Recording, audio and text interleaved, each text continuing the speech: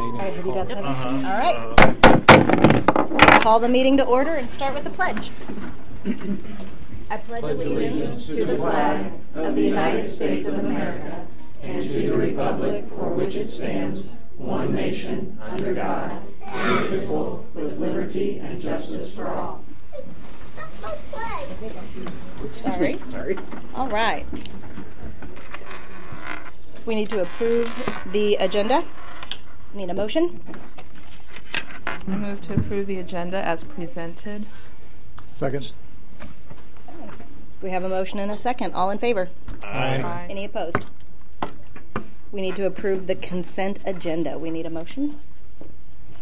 I move to approve the consent agenda as presented. Second. Okay. All in favor? Aye. Any opposed? Okay. We are going to now move on to audience delegations. I do believe we have one person signed up. Yes, ma'am, we do. All right. And if you will recall, there is a 3-minute time limit on your presentation.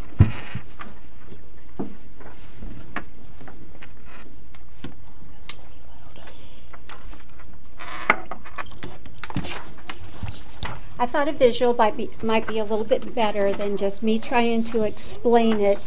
And this is in regard to 2 of the proposals in the salary schedules that you guys are going to be taking action on tonight. I have a copy of the clerical business office and the technology one, and then I have a copy of the aid, para, and the focus facilitator one. It's been since 2013 since these 2 proposals have gotten anything added to the base. And at that time, added to step 1, at that time it was 5 cents. So what I was thinking would be good is to eliminate step 1 and step 2, make step 3 step 1, move everything up so you can kind of see what the raise on the steps would be. I can kind of estimate the number of employees. I didn't know the experience of them, but I kind of figured it out. It'd be about 54 to 70 cents an hour increase for these employees. The number we have, it probably wouldn't be that large of an amount. I'm going to say maybe a few $1,000s. I love what the teachers you're proposing for the teachers. Our teachers wouldn't be able to do much. The buildings in themselves, the clerical staff, the para staff, the aides, they're what is the backbone of this district. So I would just kind of like for you guys to consider upping their salary schedule. Thank you, Marcy. Thank you.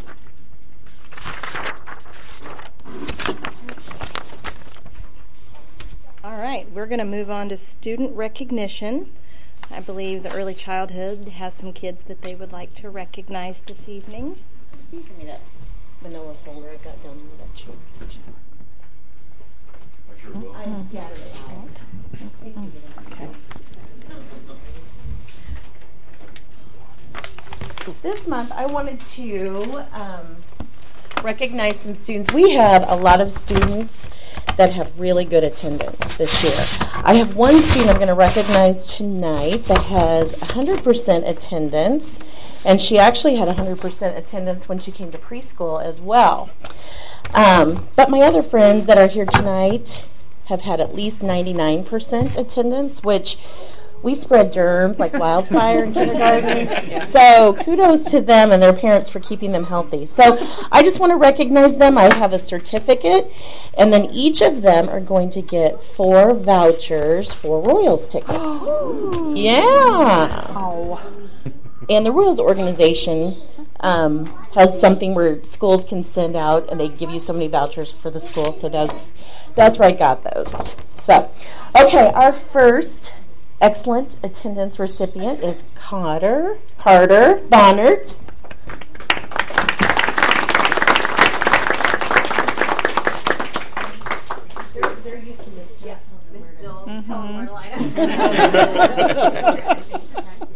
And then, let's see, Jamie Cheshire is not here tonight. Colton Houston.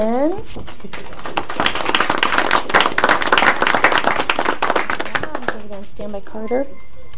And Carly Clausen is not here this evening.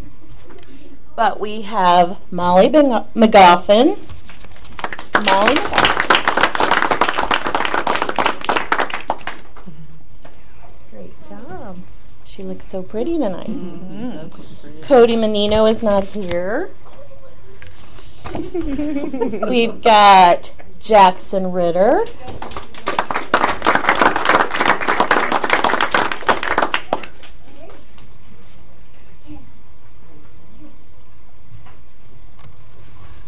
And let's see, Quinn Schoaf is gone tonight.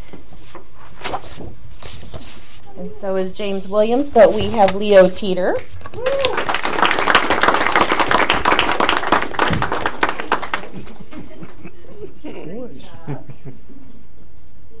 And we have Bentley Zwartz. Good job. And then 100% perfect attendance goes to Isabel Obermiller.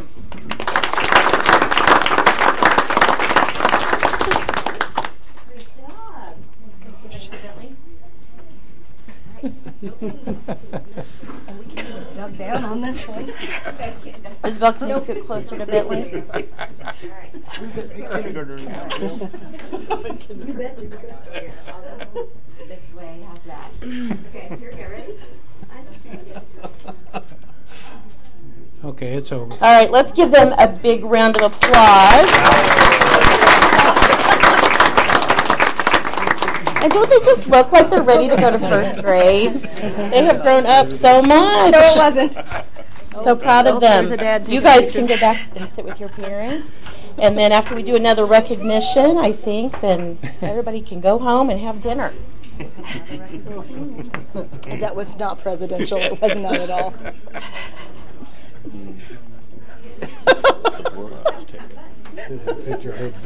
When I realized I had to get even lower, I was like, no! All right, I believe we have another presentation from the high school. Mr. Wiegers.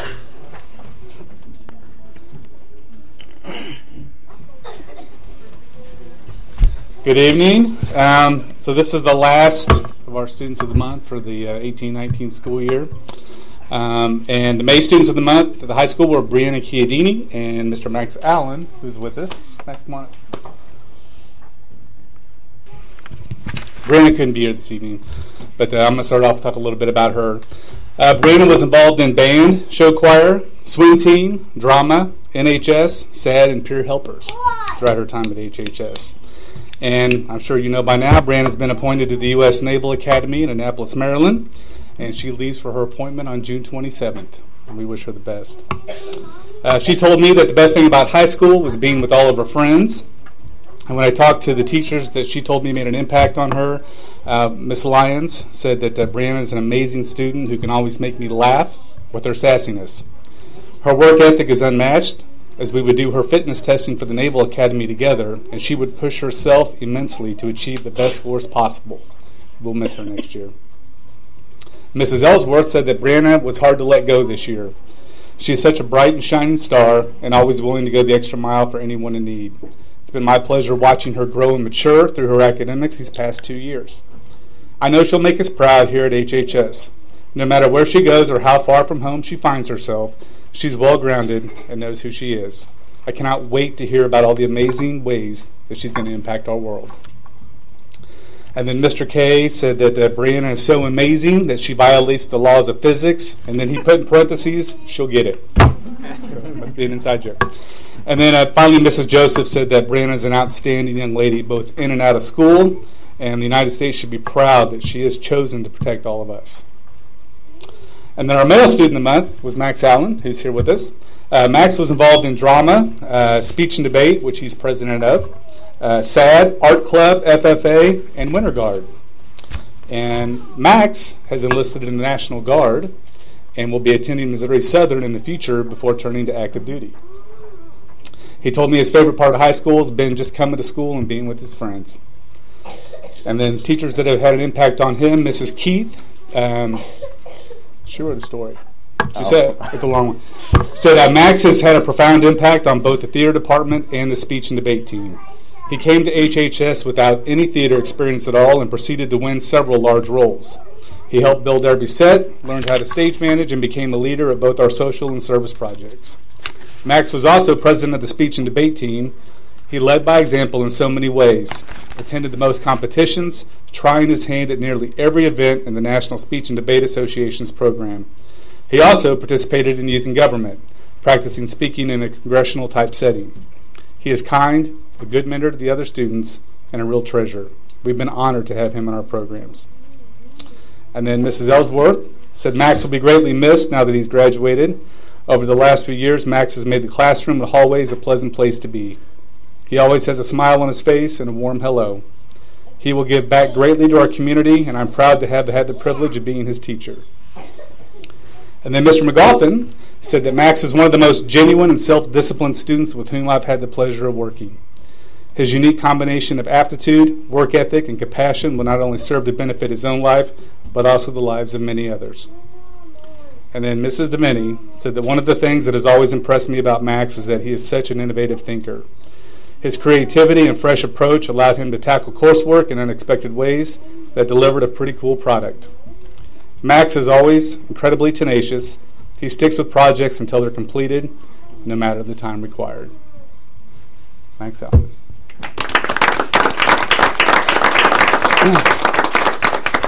I asked Max when he got here how graduated life has been treating him, and he told me he's been working a lot. And I told him, welcome to adulting. So, thank you. Thank you. Thank you. Thank you, guys. That'd get a lot easier. What I love is we have kindergartners. This is the finished product, so I bet some of these kids in this room are going to be up there one of these days. All right, you are more than welcome to stay if you would like, but I understand most of you would probably like to move on with your evening, so that is completely fine too. So if you want to take a minute and head out, that is perfectly fine. Thank you, everyone. Thank you. Yeah.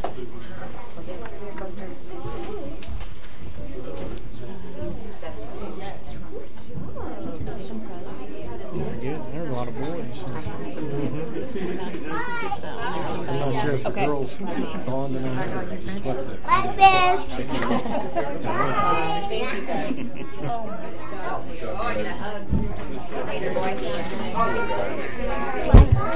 That is not adorable or anything. Girlfriend's over there. Bye. Bye. Bye. Oh my gosh. They see you in 2 years. It's not even 3. Mommy got a while. Keeping him as long as I can. Okay, I believe our partner organization, he is not here yet. He had to pick up his kids, so we may have to, we'll skip him for now and then swing back, swoop the loop and get him when he comes in. Swoop the loop. So we will move on to the donation acknowledgement.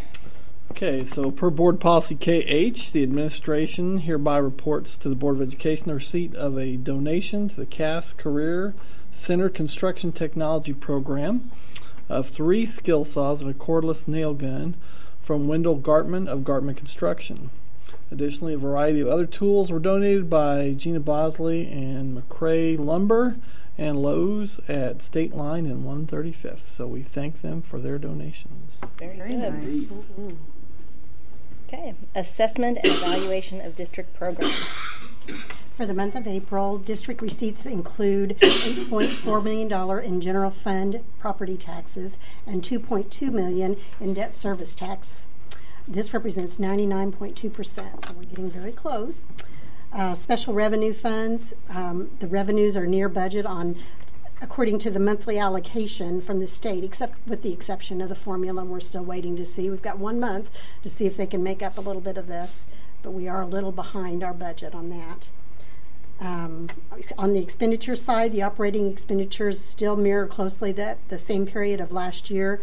We are going to see some potential savings, though, in salary line items and professional services, which is a good thing.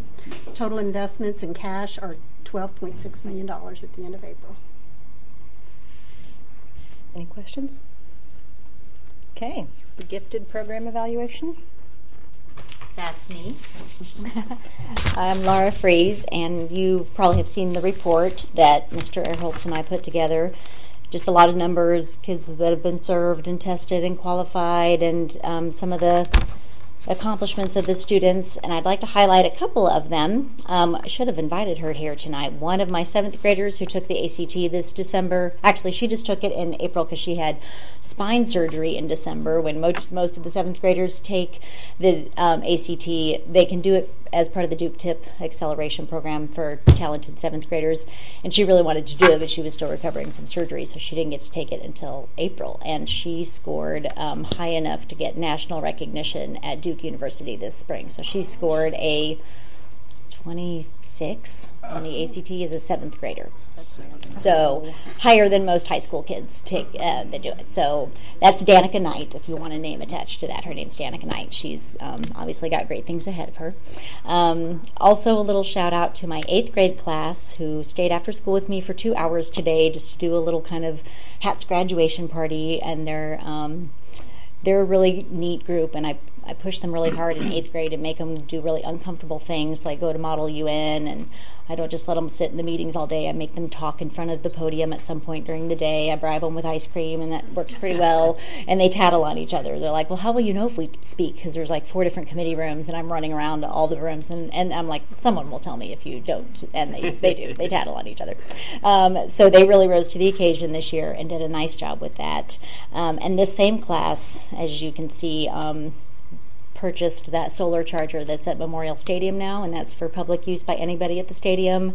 Mr. Eggers was instrumental and Mr. Freeman in getting that installed, and that was a $3,000 grant they won last spring, about a year ago.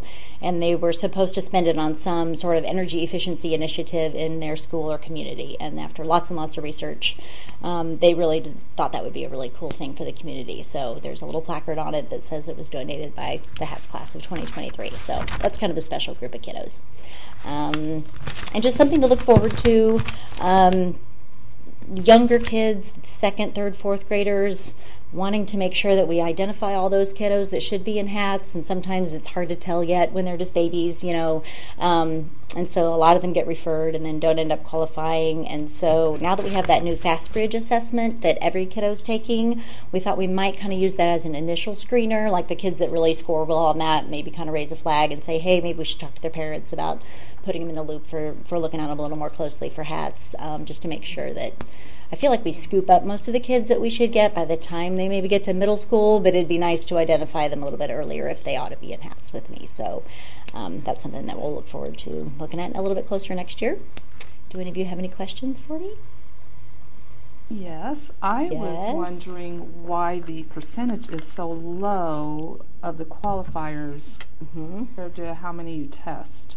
That's a good question. If you think about, we've tested a lot in the last couple of years. I think there's been a little bit of a push. I went and spoke at HES last fall, kind of telling teachers what to look for, and I kind of said, if you have at all an inkling this kiddo maybe should be looked at, let's go ahead and put them in the loop. And that SAGES test is really difficult for those younger kiddos, and they have to score the 90th percentile on one of the subtests of that to go on to the IQ test. Right. And so the way we were assessing before, we used the PIAT, and when they were old enough, we had some MAP referrals, and we weren't getting as many that went on that we grabbed that way. So I feel like we're scooping more up to look at, but that SAGES test is difficult. So that's maybe one reason why the FastBridge might be another way to further narrow it down. I think we're testing a lot of kids that obviously are good at school and have some great talent and great skill, but the criteria for HATS is scoring in the 95th percentile on that IQ piece. So technically,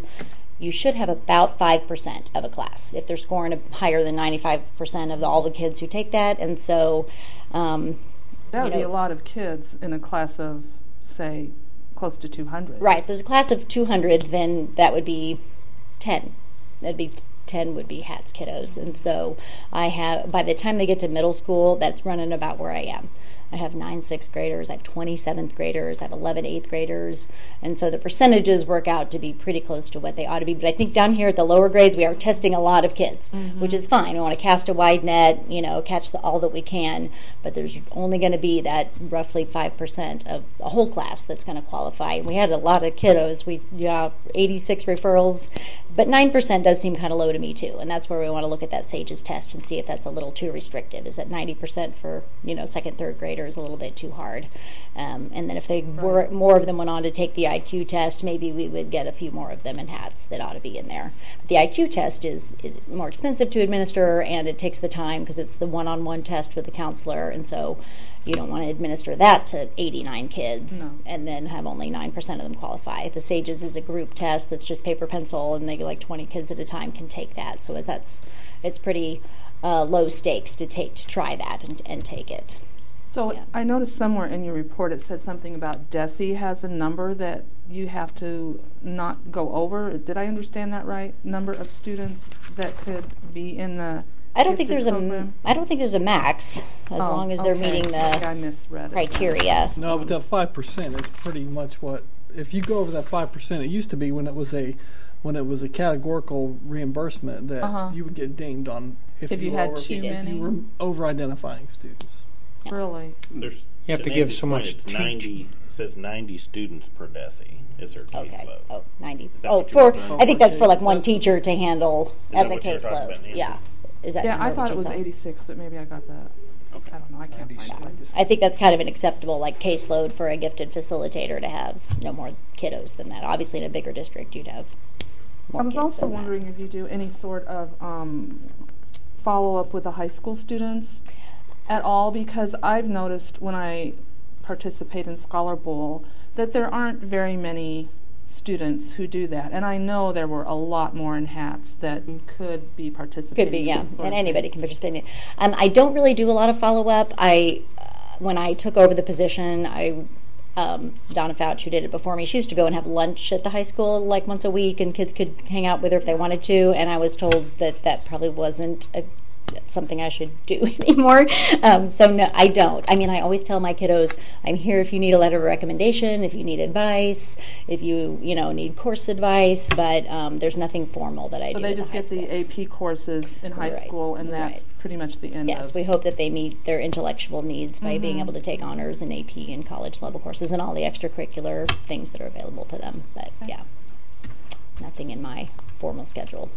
And the solar thing, tell me what that is. I don't really know what that is. It's a portable solar charger that we purchased from a company, and so it's got a solar panel. It's on the south side of the bleachers at the stadium, so you can't really see it until you kind of go around to that end. And it has USB ports all around it. So if you need to charge up a phone or a tablet and you have a USB port, it's free solar-powered electricity to do that with. So if somebody's there and they want to film their child at a track meet and their phone is dead, they can charge it up there at the end of the thing. Yeah, and that's available to anybody that uses the stadium. Wonderful. Yeah, so that was kind of fun.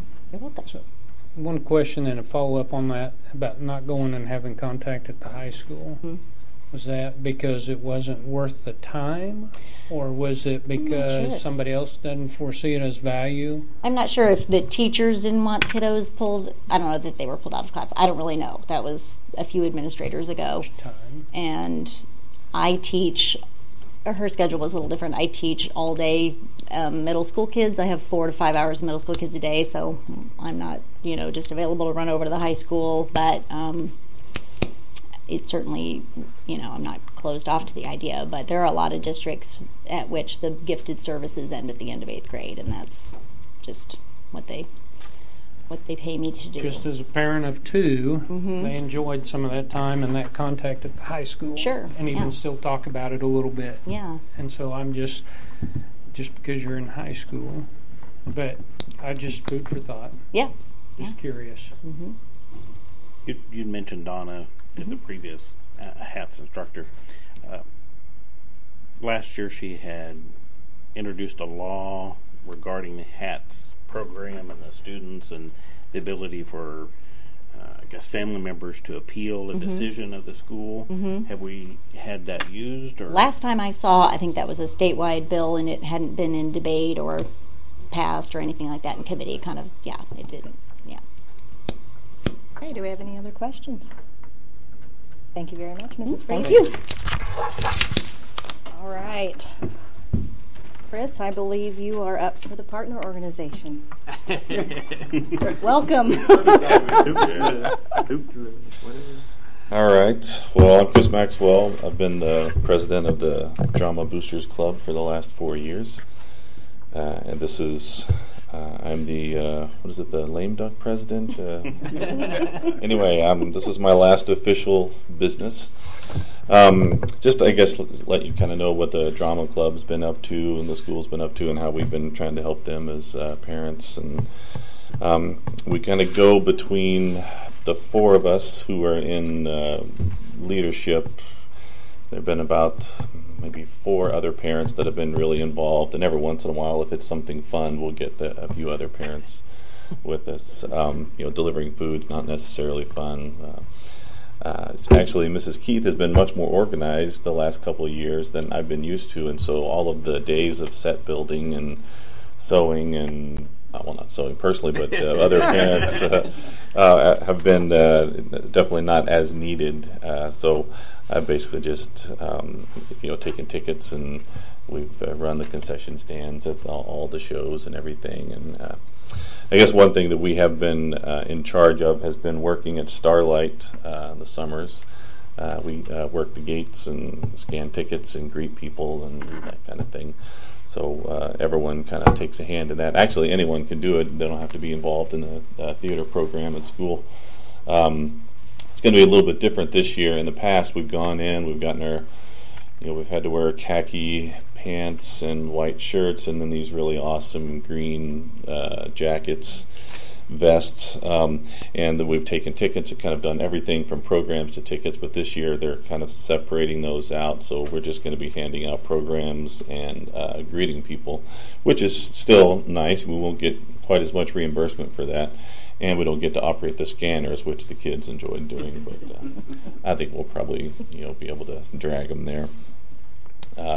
So we're still staying involved in that, and that's really our primary fundraiser that we do is working there in the summer. We did some of the working at like Kemper Arena, or I can't remember what was another place we worked at this year that I obviously wasn't personally involved in it because I can't remember where it was. So we had several plays, musicals this year that we helped out with. We had the Pajama Game in the fall, which I think was pretty successful. A lot of these I hadn't heard of before until some of the songs start playing. You're like, oh, I guess I have heard that one before. And then we had the one-act competition and readers' theater. We did 3 different plays there. One was The Servant of Two Masters, one was Moral Compass, and the other one was A Rose for Emily.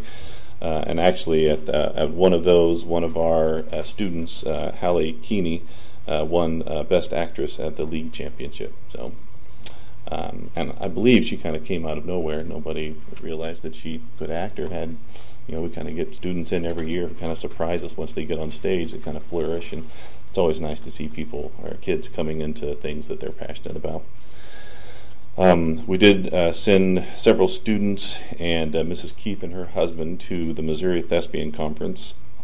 In years past, it's been they kind of go back and forth between St. Louis and Kansas City, and this was one of the years it was in Kansas City, so it wasn't quite as exciting driving up the 45 minutes to the Marriott as it is going to St. Louis, but it was still fun.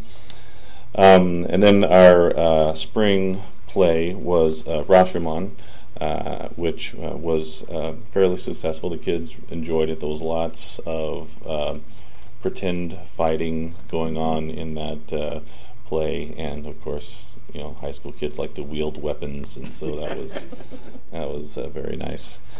Then we also had an onstage dinner theater called the No Exit Dinner Theater, and that was here just recently, and I hear that was it was successful. It was our first time doing that, but it was kind of good to get that first one out of the way and figure out different ways that we would like to do it in years coming up.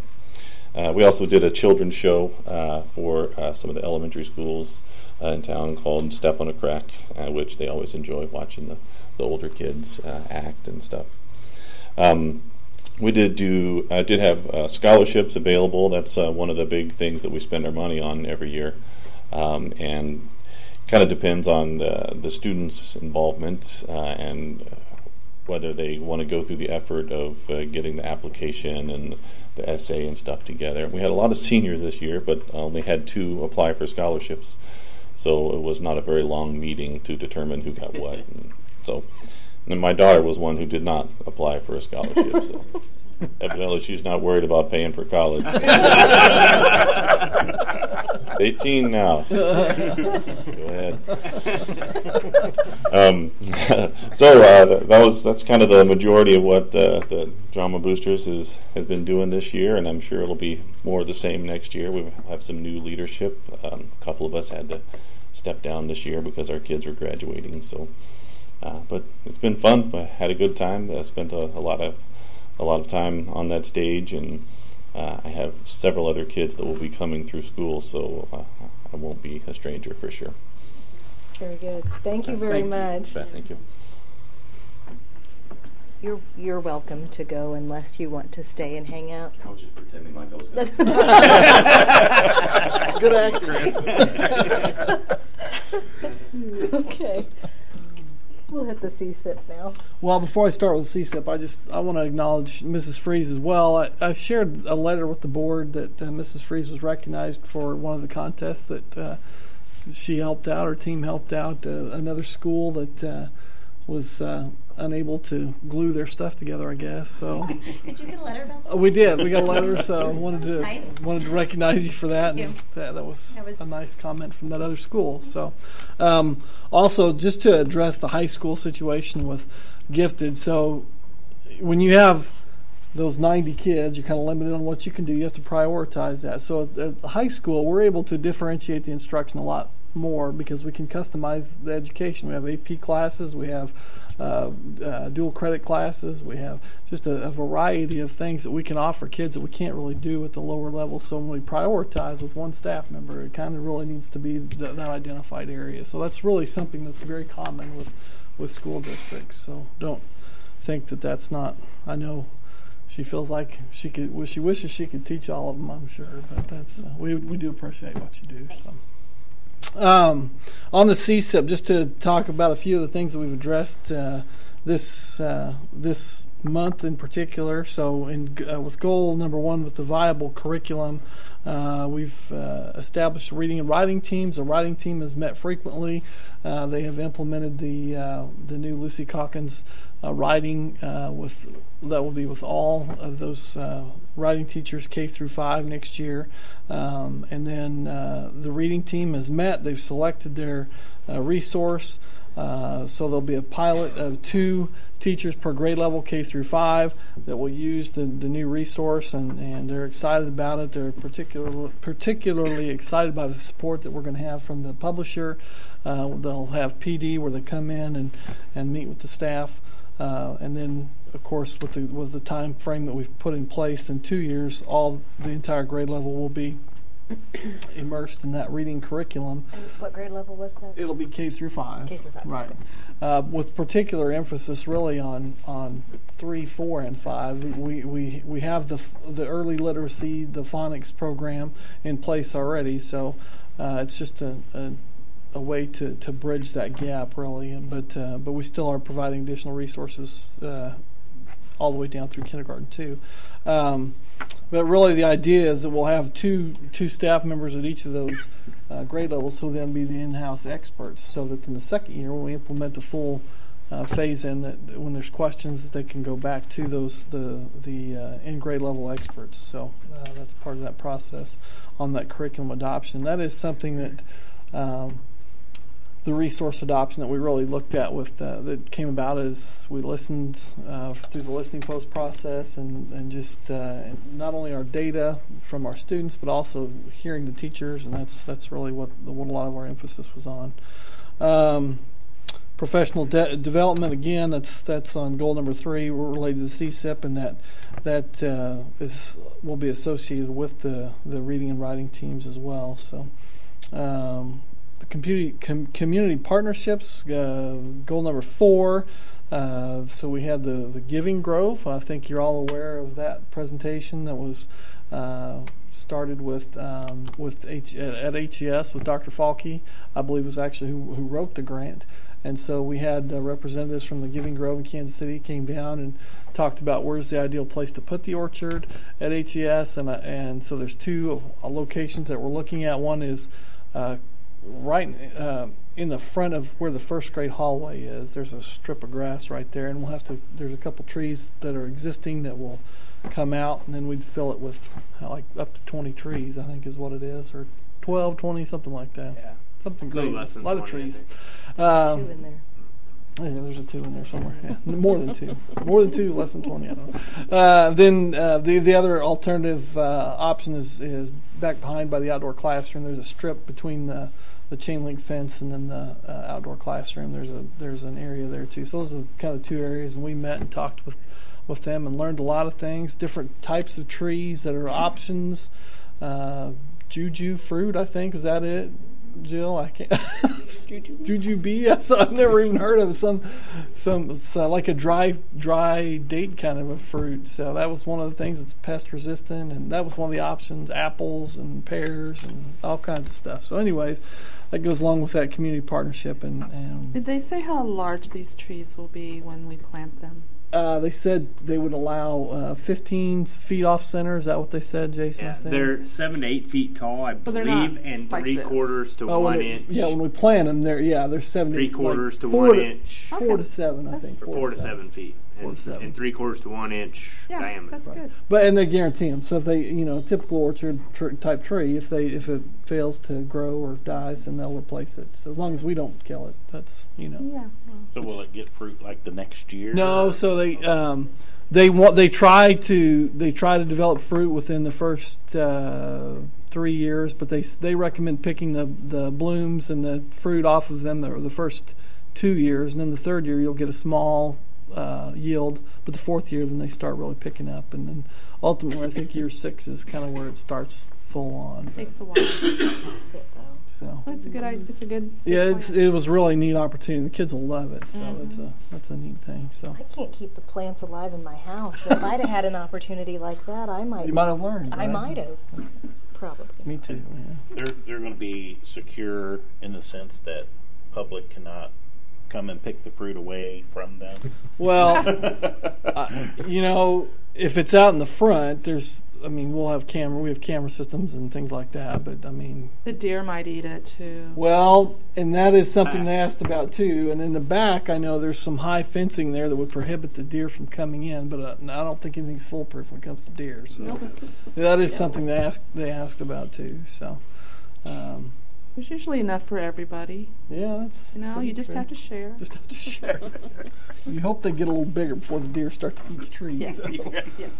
And then goal number 5, multi-tiered system of support. Laura talked about the fast bridge system that we've used to help us identify, a variety of concerns or successes with students and how we can best meet their needs. So we're excited about that too. So that is our CSIP update and the goals we've been working on. So the piloting, where there's 2 pilots per grade, is that so? You'll have the 2 experts in the grade, and then the goal is obviously they'll be able to train and help the other teachers in the subsequent years, as opposed to ripping the Band-Aid off and saying, here, you're doing it all at once. Right. Otherwise, and that's the model that we used with the writing team that was in place this year. We had 2 from each grade level, and they went to the training with Lucy Calkins, and then they come back, and then next year it's fully integrated. And really that is because it helps us with that professional development model so that we're not just throwing it all at them at once. And so they have a little in-house expertise, so if they struggle, they can go right there and they have somebody who's experienced and gone through those things too. So it's a train-the-trainer model is really what we look at. So. Are we going to create a new CSIP at some point? Yes. Okay. So the first thing that we're looking at doing is purchasing some analytic software which will help us in that process. So when we go ask those open-ended questions from the community, we get that open-ended response, and we can analyze those thoughts. But that's coming in the near future. So. All right. Any other questions or comments? We will move on to personnel. The 2019-20 certified salary schedule. We need a motion. I move to approve the addition of $600 to the base, a vertical step increase, and an additional step be placed, I can't read off my page, to the master's columns on the 19-20 certified salary schedule as presented. Second. Talk about it a little bit? Yes, please. Okay. So what we've done is we've added $600 to the base, but we had to fix some of the cells because I'll give you just an example. So at BS Step 5, the column went down 500, 500, then it jumped to 600, then went back to 500. Well, I don't know if it was a clerical error. I'm not sure how that came into existence, but we had to fix that in that process. So when we say we're adding $600 to the base, so between the base edition and the vertical step, there'll be some differences between where a person is. So that is one thing. We are asking for a vertical step for all of the people on the certified salary schedule. The other thing is that's when you add the $600 to the base, that helps that beginning or attracting new employees. Well, the other thing I wanted to do was make sure that we addressed on the master scale and over. So we had some people that were frozen at step 26. So personally, I think that if you have a teacher who has a master's degree, I think we should try to get them to step 30 because that's really the retirement age in the state of Missouri. So my goal is to get to step 30 in that column and over. It's like it continues to drop down, but I personally feel like once they have their master's degree, if they want to stay and be a master teacher, the schedule doesn't really need to encourage them to go beyond a master's degree, because typically if they're going to go beyond a master's degree, it's administration. So anyway, so I feel like we had some that were locked in that cell, and I want to continue that down to get to 30. So that's my goal on that piece of it. It does represent, so what we with the staff reduction for next year, there's basically two ways that you look at the percentage increase. One is you can take the total price of the package from the certified salary last year and compare it to the schedule this year. Well, the problem is with the number of reductions and placements that we've had, you can't do that because it'll look like it'll look like you've lost money in the schedule, which we have, instead of gaining. So what I've done then is I've taken the average of the schedule. So you just take the total divided by the number of staff members in the schedule, and it gives you the average teacher salary.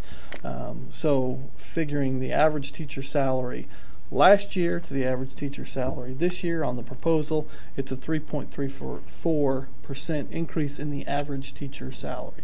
Again, not everybody's going to get a 3.34% increase. It depends on where you fall, where your cell is, and we again tried to straighten that out for consistency, but that's the recommendation.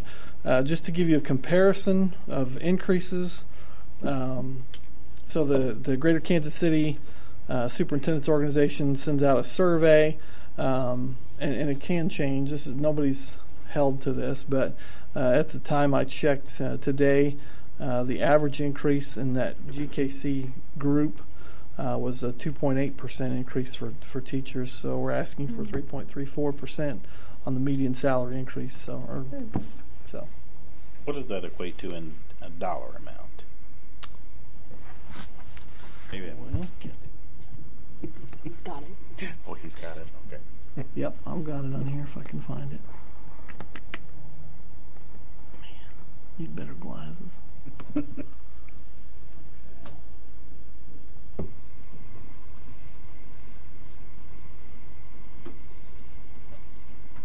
Come on.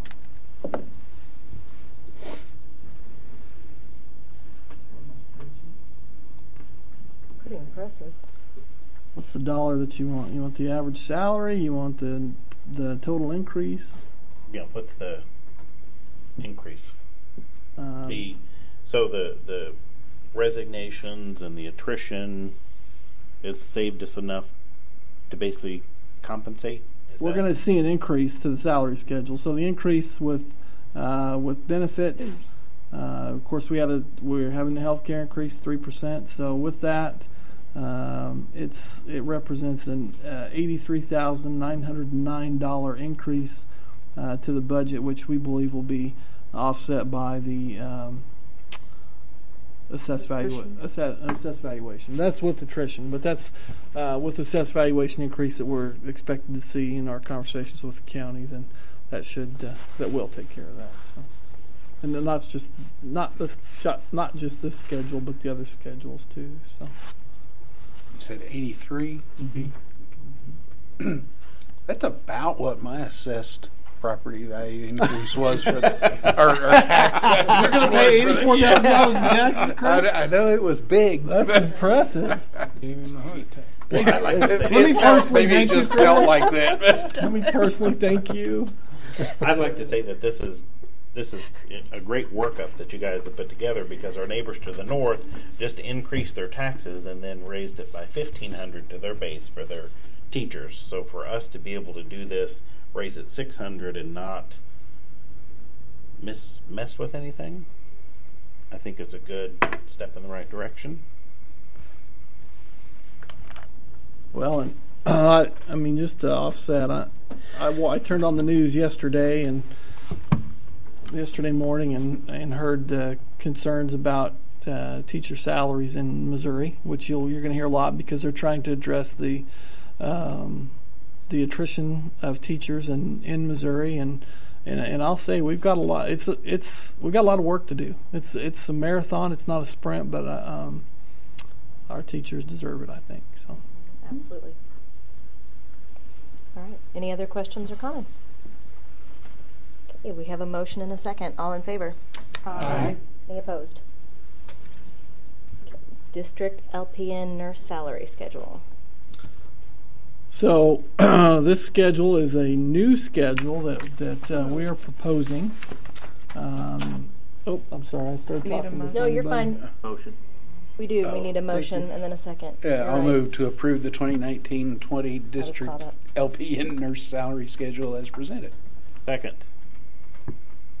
Okay, sorry, jumped again. So this is actually a proposal, and I'm going to commend Jason on this. He's been working very hard over the last year to try to balance this out. So the Fair Labor Standard Act currently says that if you are an LPN, you're supposed to be a non-exempt employee, which means you have to fill out a timesheet. It says that RNs may be a non-exempt employee. Well, for the issue of fairness, we wanted to make sure our employees basically should all be classified as non-exempt, which means they need to be paid hourly. We need to make sure we reimburse them when they work over, as sometimes they do. We need to make sure that things were consistent in terms of hours, and so like building to building, this building would be 177 days. This building would be 183 days. So we wanted to make it consistent and make sure everybody was here 177, so it's even across the board. We wanted to make sure the hours were consistent, because the employees that were working 177 days were only working 7 hours, whereas the ones who were working 183, right, 183, 184 were working 8. So we wanted to come to a consensus where everybody was 7.5 for 177 days, put them on the salary schedule based on an hourly rate, which would be annualized. That's a whole another mess with education, but anyways, this is our proposal. It would represent either a considerable increase in money. Some of them will see about a 7% increase in money, but it's related to that increase in money is their time. They're going to put in more time to get that more money. And then some of them will see a decrease in time and get paid the same, so it's an hourly increase.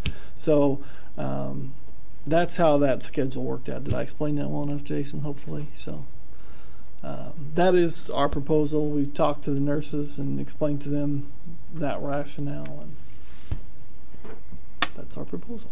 How was that received when you spoke to them about that? I think they took it well. They understood. I mean, it took us a couple times of having those conversations. So we started conversations early and got information from them of how things were working currently, looking at concerns that we had throughout the year when we've had subs in and just different people working buildings and not knowing them, okay, am I working a 7-hour building or an 8-hour building, comparing how all the buildings are slightly different in size, the duties of the nurse, and all that kind of stuff. So listen to all those things, trying to come up with an average that, one, doesn't financially cost us a lot of money because we're not in a place to make a huge change there, but also one that compensates them for their extra time or provides them extra time. So truly wanted to be fair to them and to the district in trying to make this happen. So this was about the best, most consistent way of dealing with that.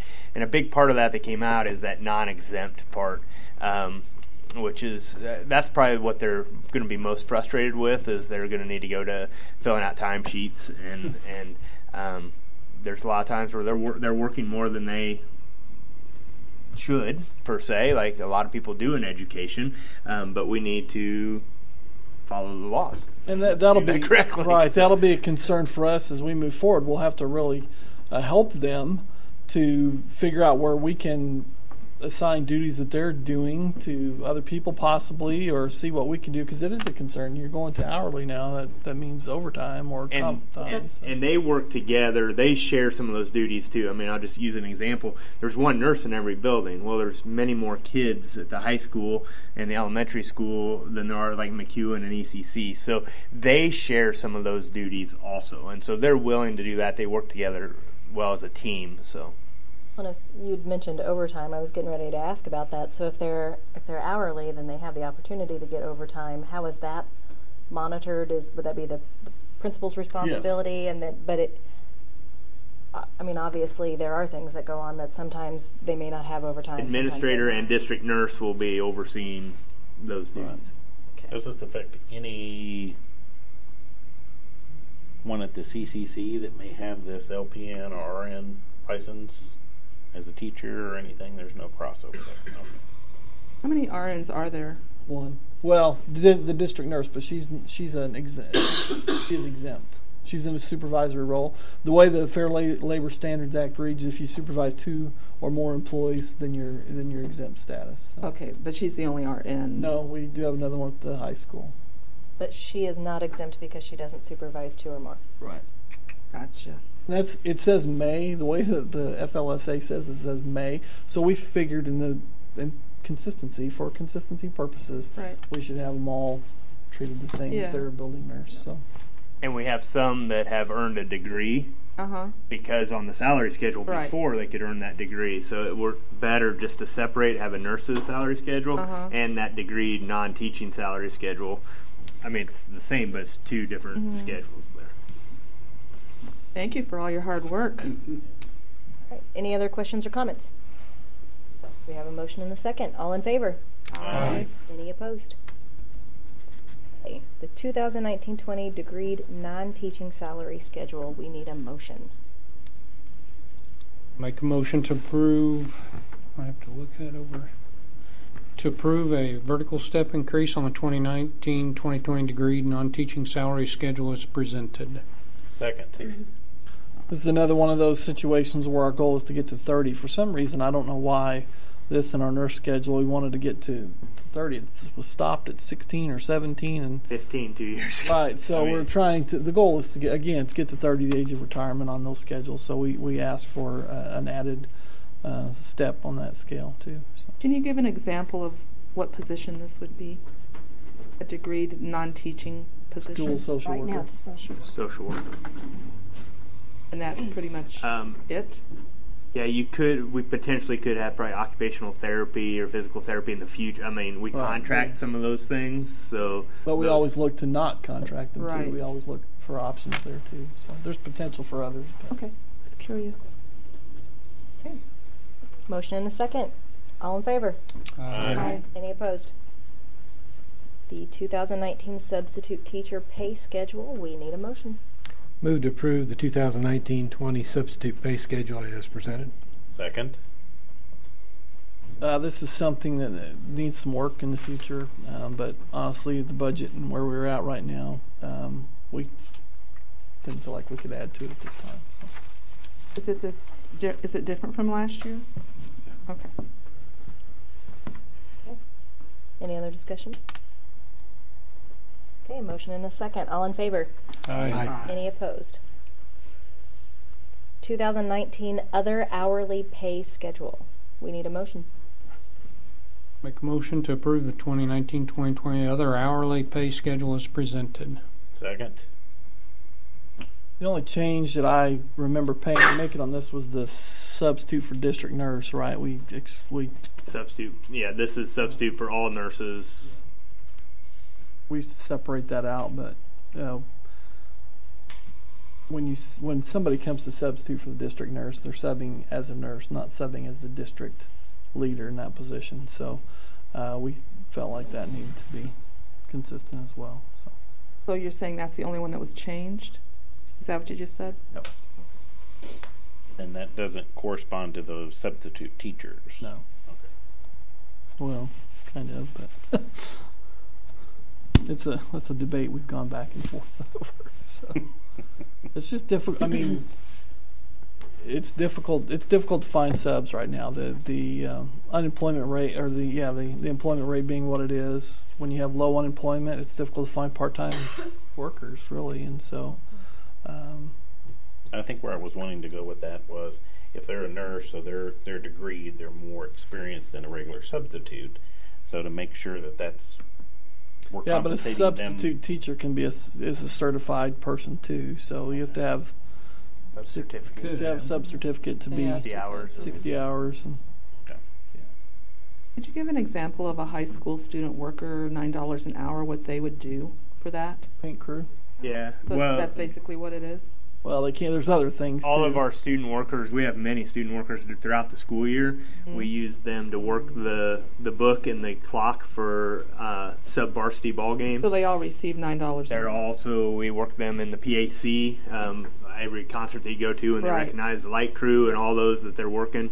When we put in the video board and all that kind of stuff for every one of those games where we have a cameraman, there's like 6 workers to make that happen. So those are all student workers. Okay. They all apply for those jobs online through our Talent Ed, and the activities office takes care of that. On the maintenance side, I have it open right now for student workers for the summer. I saw that. And so they apply online, and I work through that. So I'll do a brief interview with them. That was added last year where we made them do that application just as a life lesson. Yeah, that's good. Thank you. And then there's a line there at certified staff part-time for custodial maintenance in the summer. I thought we just went to... So one of our teachers that works with the paint crew, that's the only one I can think of. That will change in the future, and we probably won't have that, and that company will take care of that.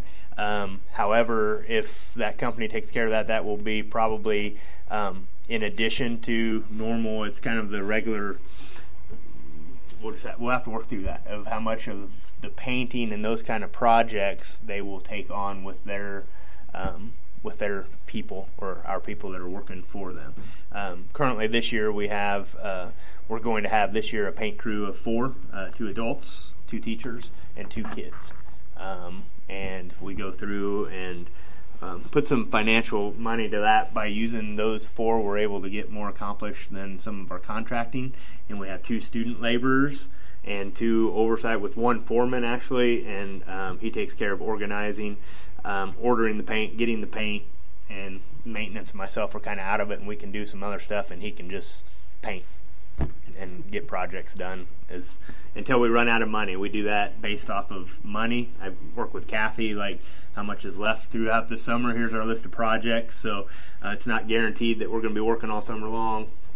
If they put a lot of hours in right at the beginning and we're out of money, we're out of money. So No, but I love that with 2 kids and 2 teachers, you can get more done than you can if you contract it. That it shows that you're picking kids that have a work ethic. And we'll have 2 returning paint crew members this year, so it should be even faster and better because it took some time last year for them to train and kind of. I remember the first week they went back. They were painting in the CCC, and the foreman went back and was like, "I'm not happy." And he goes, "We're changing how we're doing this. Go back." They're stopping 30 minutes early, going back, assessing their work, making sure it's getting the quality that it needs to get. So, any other conversation? We have a motion and a second. All in favor? Aye. Any opposed? Okay, coaching, the 2019-20 coaching salary schedule. We need a motion. I move to approve the 2019-20 coaching salary schedule as presented. Second. So if you look on I believe you can see the changes that we made to that particular schedule in terms of removal of some of those things. I'm trying to think if it's got. Yeah, it's got all the. I explains all that.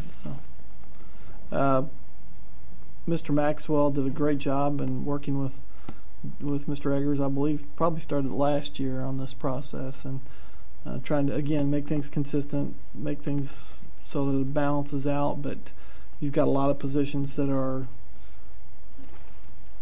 It reduces steps in essence and makes an assistant. Not this is a JVC team assistant or whatever. We had issues specifically. I mean, the one's easiest to cite is at the middle school. You had a 7th grade coach and an 8th grade coach coaching the same sport, same length of season, everything, but one was paid more because it was 8th grade versus 7th grade. You had assistant coaches at the high school that might have coached the C team, but they're also helping with the JV and they're also helping with varsity, but because they're the C team coach, they're paid less than the JV who's helping with the freshmen and helping with that. So it's trying to, again, become consistent, equalize this. He did some studies on how long a season, how many hours, how much time to try to make it fair that if the varsity coach is paid this percentage, all the assistants are paid this percentage, and those should be the same. So before, varsity coach might be 2 varsity coaches might be paid the same, and then the assistants were different within. There was all kinds of different things that are just cleaned up and more consistent. So I is actually the extra duty. So I apologize. I was looking at that wrong. So I is the extra duty. Mr. Eggers explained the coaching salary changes that go along with that. So. Okay. Any other discussion? I feel better. I was looking for. I can't read. I didn't want to show my ignorance. I can't read. Apparently. And that $600 base increase was the one that we just approved. Mm-hmm. Okay. So it's already worked into these figures. Mm-hmm. Okay. Any other discussion? All in favor? Aye. Any opposed? 2019-20 clerical technology business office salary schedule. We need a motion.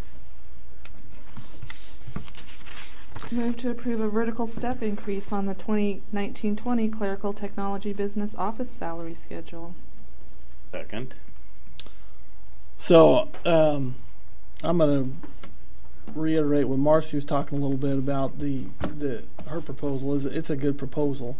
I just think where we're at with the budget, we have to get to a point. Again, it's a marathon; it's not a sprint. So I think she has a good plan that we need to address at some point. However, I do want to emphasize that this does represent a 3% increase. Each of those steps is a 3% increase, and there have been years where people have not received a 3% increase, but the people on these schedules did receive a 3% increase because they were on this schedule. So, so that's, I mean, the proposal right now is to leave it where it's at. They will get their 3% increase by taking the step down on the schedule. I just am concerned that we have maybe neglected raising their salaries for as many years as it's been. Well, again, you're talking about the starting salary because they're still Right. getting a 3% increase, which is the same proposal we're proposing for our teachers and for other people. So we just give $600 to raise the base on everybody else, the raising salary. So raising their salary should go right along with it instead of keeping it the same. We just voted to increase everybody's base. But with that base increase, if we just gave $600 and nothing else, that would be far less than 3%. So it's the step plus the $600, and that doesn't even represent 3% to everybody. It's the schedule as a whole. So if I give a mastered teacher who's on step 27 $600 plus a step of $500, $1,100 is not going to be a 3% increase for that employee. Be very happy. On all the support staff schedule, no, I'll say all, but on this one, let's speak specifically. Each step is equal to 3%. On a teacher salary schedule, each step is not equal to 3%. There, some are like 1%, less than 1%, some are 1.7%. So if you don't add anything to the base on the teacher salary schedule and just give steps, they're only getting a 1.5% raise. If you give steps to support staff, they're automatically getting a 3% raise. Right. However, again, and your proposal is something that we've looked at, is how to get that beginning salary up, because that's the one that needs to be competitive as we continue to work through this. But in essence of what the raise is every year, it's very, very equal. I mean, it's about as equal as you can get, approximately 3% by just giving that step. When this was built, it was built in with that, so that you didn't have to go back to that beginning and carry everything through all the time. So, and next year there's a potential, I mean, like you said, it's a sprint, not a marathon, so next year there's a potential with attrition and things of that nature that we could potentially give them more, but we have to look and see, because anything we do this year, we have to continue to do. I mean, we can't give a raise and then take it away, so we have to kind of map that out very carefully. Well, I think the problem, too, is that we can keep saying, yeah, next year we'll look at it, and then like last year, it didn't change. The year before that, it didn't change. So we're not making any forward progress. But it is changing. It increases 3% for them every year. If you did this, you would give them a 9% increase. And then you're telling your teachers you're getting a 3.2% increase, and you're telling your secretaries you're getting a 9% increase. But they haven't had an increase for 3 years. They get 3% every year. Every year they get 3%. The base hasn't been bumped, but they're getting 3%. So what do you think the average tenure of our non-cleric, or our, what do we call it, clerical business office, the folks, are they? Depends on the position. Pretty wide variety. I'd say, for example, I'm going to throw it out there, your high school attendance secretary has a high turnover rate. Your superintendent secretary has a low turnover rate. Thank goodness. We're going to keep it that way. So it just depends on the position. Well, and to that point, if you were paying a higher starting wage and then they get the step up, they might be more apt to stay. Nobody's going to attract them away, from $9.25 to $10 an hour. That's a big difference. It doesn't seem like we have a problem filling those positions at all. We don't.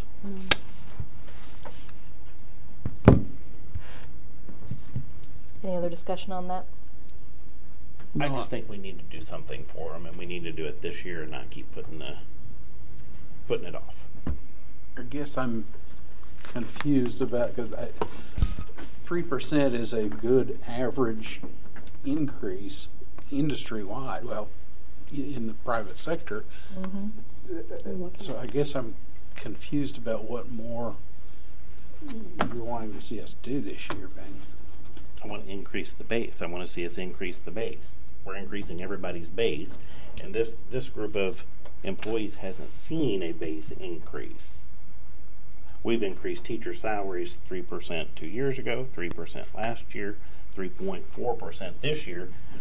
There's your 9%. Let's put everybody on an even playing field. But over the same time, an employee that's been here has got that same increase. Gotten 3 every year. They've gotten 3 every year. Step every year. But they've had to stay with us. We just said we've got a high turnover rate in these positions. So they I mentioned one position because that's the only one that I know of. So okay.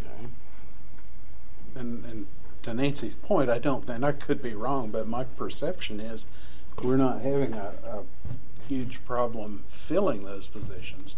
Not like substitute teachers, certainly. I think they're sought-after positions. I don't believe they're...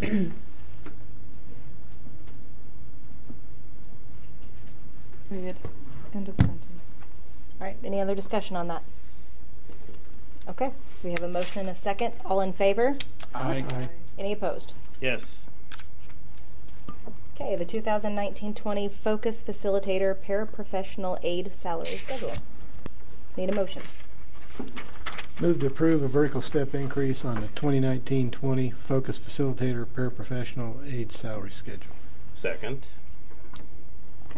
Same topic. Yeah. Okay. Change the names Yep. and protect Okay. the innocent. Reverse and replay. Okay, any other discussion on that one? We have a motion and a second. All in favor? Aye. Any opposed? Yes. Susan, would you show me as abstaining from that? Yes, ma'am. Changes to the 2019-20 Extra Duty Assignment Schedule. We need a motion. Hang on just a second, Tina. Okay, Sorry, I'm I gotta so get- sorry. No, that's okay. Please and thank you. Gotta get those. Okay, did anybody make a motion on No, this? not yet. Okay, I'm ready. Okay, now we need a motion. I'll move to approve the changes to the extra duty assignment schedule as presented. Second. Was I Okay. asleep? There we go. Definitely silent. So there's the changes to the extra duty assignment schedule that was approved last month. Those are some changes that we made. I want to make particular note of the HMS play. That is different, changing, going to a stipend versus an hourly rate. And then it is something that we currently pay for, just FYI. And then it's just a different way of paying it. And then HMS cheer. So this is one I've debated over, quite frankly.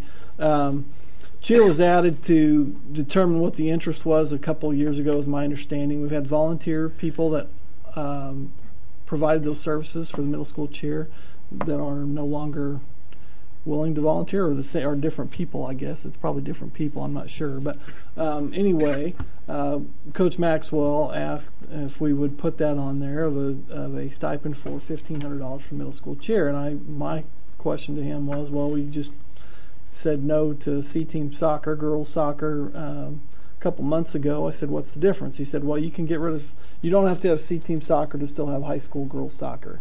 If you don't pay a stipend for middle school cheer goes away. So the difference is you can still provide that program in one situation. In the other situation, this one, we will have no program for middle school cheer if we don't have that stipend built in there. So that was his explanation. I said, okay, I can support that. So These are different from the coaching. right, they are. Yes, this is on the extra duties. Are all the class sponsors stipends $1,260? There aren't. I think this is the only. I think that's the only paid. The only class sponsor stipend. Yeah, and it's because we It's we removed for one. prom. It's pretty much the junior class is in charge of prom, so they're the only class sponsor stipend that I'm aware of. Is that right, Mr. Weaver? Yeah. Oh, okay. And the increase is through attrition, so we're dropping a person and paying more is what we're doing. So Okay, so I see that. So we removed the 810 because somebody resigned. Right. But now we want to increase that to 1260 for the person that's doing the extra work, right? for the new one. Yeah.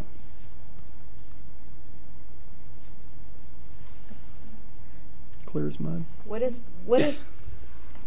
ISC, the club that no longer exists? International Student Club. Okay. I believe. Yes, that's correct. We don't have any. Was that foreign exchange students? Since I've been at the high school, it hasn't been active. So what it was like before I got there, I couldn't tell you. So do we have foreign exchange students? Yes, we But do. they don't go to this. Okay. All right. So we haven't been paying this stipend. Right. It's just cluttering up the document. Okay. Got it. Okay. Any And other? the reason for the increase from the 810 to the 1260 was The extra work associated. You're taking away. What do we have? Two. Yeah, paid? two We're getting going paid 2 to 1. $810. So we're reducing to one person, and then that person just to compensate them for the extra work load associated with that. So. I think probably if I were to guess, and this is a huge assumption, there probably was originally one person that was paid to do that, and then at some point they said, I need some more help. Can you split the stipend? And so that's what happened. So 2 people split the stipend, and so It's They probably split the 810. no. They split the 12 6, which is why both of them It was got it. probably 16. Yeah, 1620 is what it probably was at one time. Okay, so we're saving a couple $100. Yes. Okay. Right. Yeah. All right. Any other comments? All right. All in favor? Aye. Any opposed? Okay. Moving on to the food service RFP. We need a motion. I move we enter into a contract with OPA Food Management, Inc. for a 5-year term or through fiscal year 2024 according to the pricing structure as presented. Second. Okay.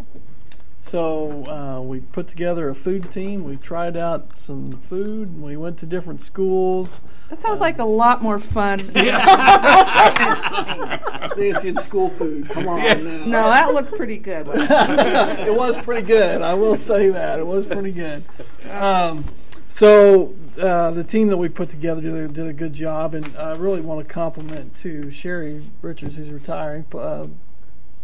Was a part of the team and did a fabulous job and helped us with the technical aspects of it, and she was very supportive and helpful in that process. So I do want to note that entering this contract does not mean that food prices will go up for the kids. I want that to be known, because I think there is some question out there with, we're going to have a food service management company, that means food prices go up. There is a USDA requirement that we don't subsidize paid lunch with our free and reduced lunch. So there's an equity tool that's been in place for Mark. You can probably help me on that. How long? 12 years. So it's been in place for a while, where we've had to recalibrate the price of our lunches, and it's been every year or other year where we've had to jump. Last year we took a 10-cent jump, so which means we don't need to. We can not take a jump next year. We'll talk about that next month. But with that calculator, it kind of tells you what your jump is going to be. So that's not, our lunch prices won't increase because we're going with OPA. However, the process is very formal. It's DESE requires it, USDA requires it, so they make you jump through all those hoops, and in fact the contract has to be actually approved by DESE before it's approved by the Board of Education, so which it will be. It's a boilerplate contract, but we're excited to enter into a partnership with OPA. They've had a great tradition of providing food service for schools for a long time. And Mark, I'll let you introduce yourself. Mark's here from OPA. So. I'm Mark Bly. I'm the Business Development Associate for this area. I'm a retired superintendent. 31 years, and I had OPA in the school that I was in. So I've been working with OPA 6 years now. So we're very excited about the opportunity to partner with Harrisonville. Very good. So will there still be a web page like the district has now concerning food?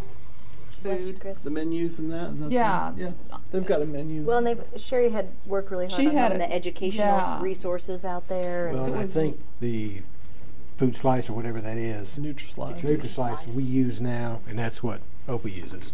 Okay. So a lot of that will be just... I just really liked when she gave us that presentation that time. It was amazing. The Nutri-Slice program has an app that uses, and most companies use something very, very similar, and we did it as self-op, but that'll have all the menus in there. Okay. Parents can select on it and select, hey, I have a food allergy for milk. It'll take out everything that has milk so that you know what's left for your kids to eat, and it's and OPA, and I mean, like I said, all the companies have that, but OPA did a very good job presenting that, showing that, and the opportunities that our patrons and our kids will have. Okay, thank you. What other local school districts have OPA? Belton just switched from. Did they have Chartwells before? They were Sodexo. Oh, Sodexo. Okay, then they went to OPA. So Bob Poisel was there. He took us on a tour, and Mark was there with his group, and so that was a good experience. And then Oak Grove was the other one that they went to see. I didn't get to go that day, but that was the other school that they toured that had OPA. So those are the two that are close by. There's approximately 130 some school districts in Missouri. Is that? I think it's 136. So where do you guys get your milk from? We don't have any options now. Prairie Farm or most of it comes from they may be. There was one supplier that we used in Kansas too that is not in Prairie Farm. I can't remember what the name of that one is. Highland. They bought Prairie View, or not Prairie View, Prairie Farms. Don't we have a local dairy that we use? Highland, I think I bought. Is that what I'm thinking about? So it's going to be the same. You're not going to change off from them. Okay. And that's when you put out an RFP, they're the only ones that, Highland is the only one that has ever come in with a bid. Right. Yeah. But you all will handle that, correct? Yes. We'll handle all your bidding for all your products.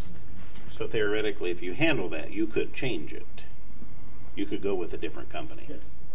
But I'm not sure there's very many options. On the milk side, or bread, to be honest with you. That's correct. Very limited. I know I used to get one bid for both.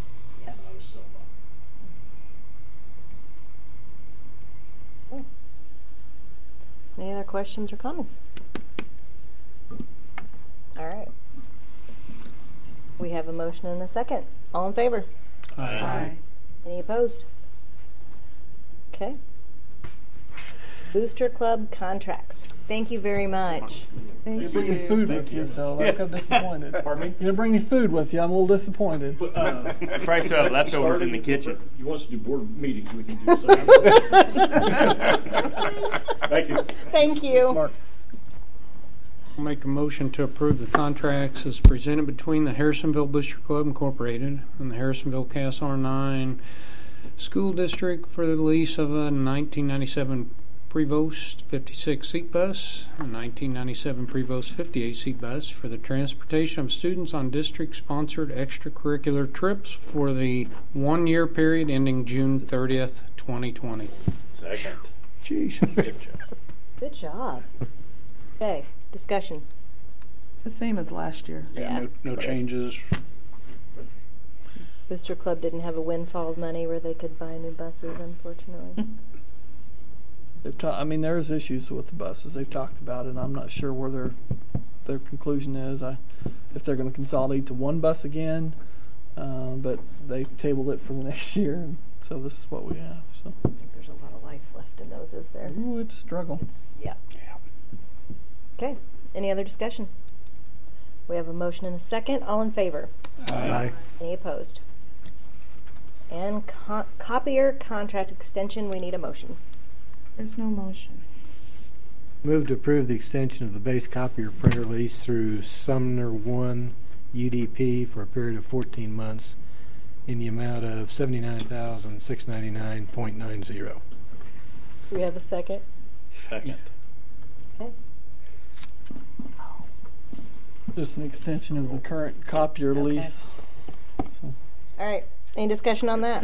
How are the copiers performing? Are they doing pretty good? Yes, we have very little downtime. Okay. That's why we're going to extend it another year rather than go out to bid.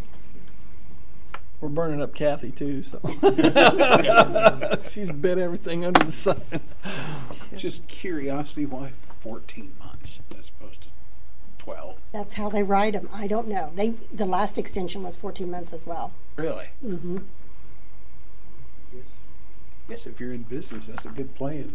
You add 2 months every year. Eventually, you get a free year. All right. If there's no other discussion, we have a motion and a second. All in favor? Aye. Any opposed? Okay, we need to adjourn the meeting. We'll need a motion to reconvene in closed immediately following open. I move to adjourn the regular meeting and reconvene in closed session. Pursuant to RSMO 610.021, I'm not going to read all of that, with a few moments break before reconvening in closed. We have a motion. You got a second. All right. I'm sorry. Nancy seconded. Okay, we have a motion and a second. Nancy? Yes. Brittany? Yes. Chris? Yes. Tina? Yes. Doug? Yes. Doug? Yes. Bing? Yes. Thank you.